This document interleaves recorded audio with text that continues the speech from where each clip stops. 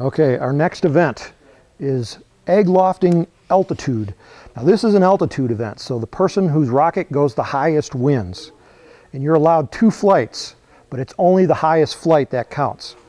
And what we're going to do is we're going to measure the altitude for you. We're going to have tracking scopes out there, and we're going to figure out how high your rocket goes. So all you have to do is fly your rocket and get it back, because you have to get these back. If you fly 2 times, they both got to come back, because the judging on this event is we're going to check your egg. If you crack your egg, that flight is disqualified. It's like an astronaut. When you launch your astronaut, you want to get them back. You don't want to crack them. So this is kind of a very competitive design. Again, you can make this. This is not hard, but these are all custom parts here. The nose cone is a very lightweight nose cone. Because it's altitude, you want to go high. So weight is critical. Keep your weight down. We're going to put our egg in there, tape it all together. This egg capsule comes from Apogee Components. The body tube, I just rolled a transition, and rolling transition is pretty, it's like a skill level 3 task. Anybody can do it.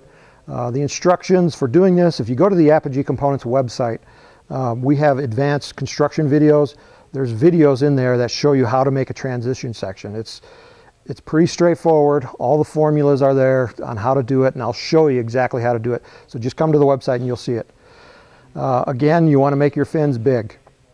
And this is going to be C engine, so the engine size down here is an 18 millimeter for a C engine. Now, to keep the drag down, you'll see that there's no launch lug on here. I want to keep that launch lug off, so what we're going to have to do is we're going to have to use a pop lug or some kind of system or a launch tower. So if you have a launch tower, it's an advantage. But if you don't, there's going to be launch rails there.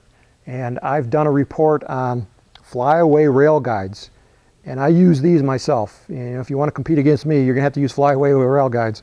And they're easy to make. It only costs you like about 30 cents to make them, maybe half an hour worth of time to make them. Come to the Apogee website, you'll find it there. It's in our newsletter section.